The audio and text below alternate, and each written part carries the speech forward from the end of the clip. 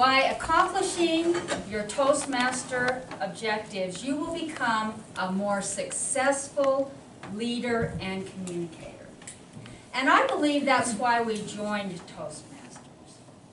Now there's another organization that, according to the movie, has been around since the beginning of time. And that organization also has a mission statement. The Minions' mission statement is,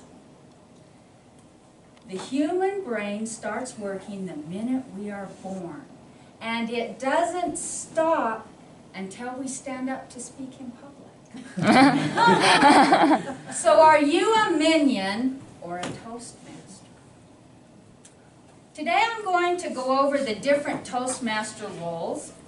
I'm going to talk a little bit about how to organize yourself for the role that you'll have every meeting, how to engage once you've gotten the opportunity to execute your role, and how this will bring success to you as a communicator and a leader.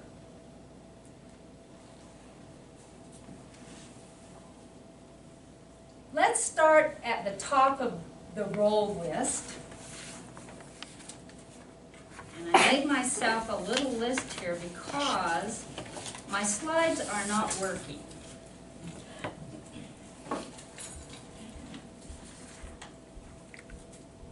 One of the most important roles that we have in Toastmasters is the greeter.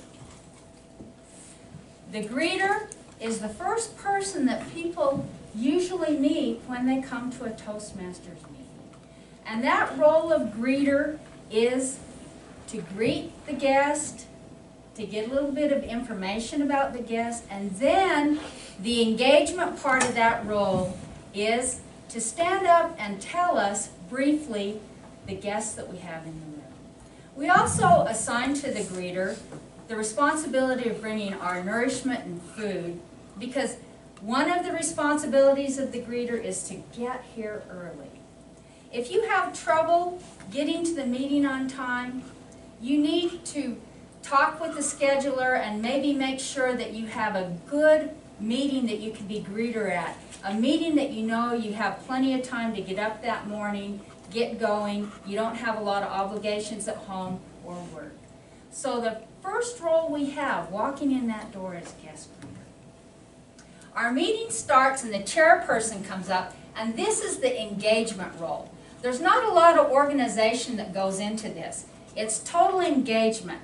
When you hit the gavel, you need to be sure that everyone in the room is engaged with you.